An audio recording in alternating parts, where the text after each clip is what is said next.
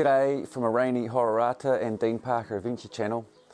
I've just come back from a 6-day trip before this lockdown, so I've got a bit of footage to edit up for a film.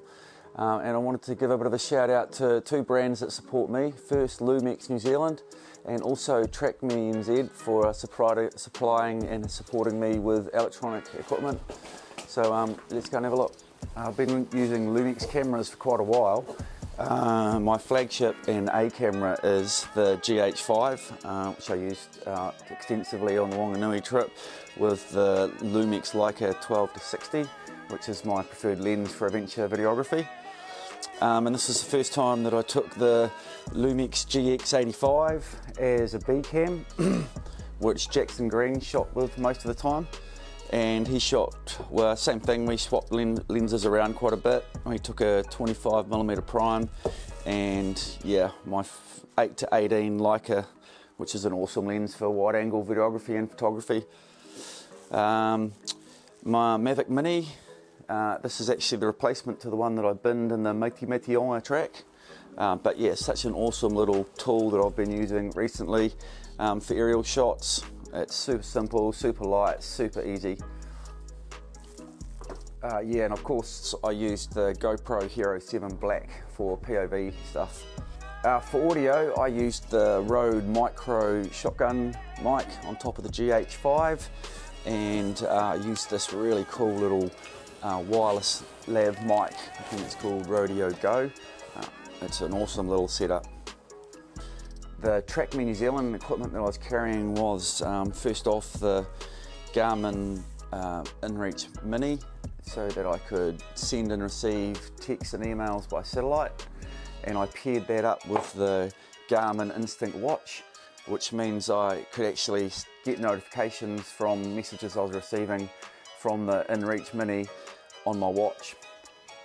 So my Lumix cameras, didn't get all these cameras for free, put a lot of money into them.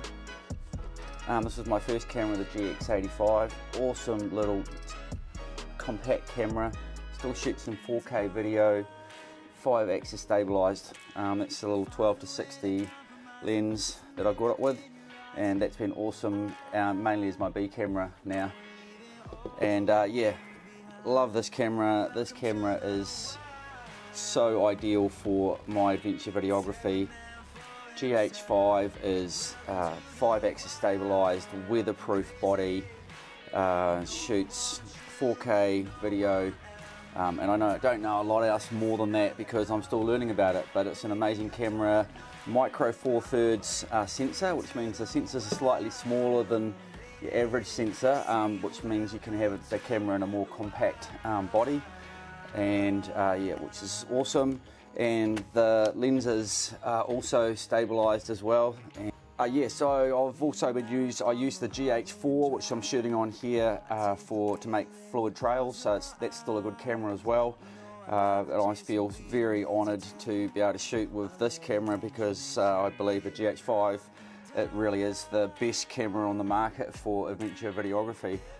And finally, about my camera kit, how I carry it all. Couple of hand-me-downs here. First off, the Evoc Photo Op backpack from Deane at Extreme Kid, which is awesome because it's got this pocket on the side for easy access to your camera gear, and in the top it's still got massive amount of room for other gear as well. Just your roll down top. And when I'm up, when the terrain's not too difficult, I carry my camera on this profile design capture clip, which Simon Waterhouse from Resonate Productions gave me. Shout out to Simon and the Resonate team. Yeah, team. So yeah, it's like, this is a little attachment here, screw that on the bottom of the camera, and then on and off. And on the Wanganui project, I used the GH5 on there, still fine, even though it's a bit heavier than the GX85.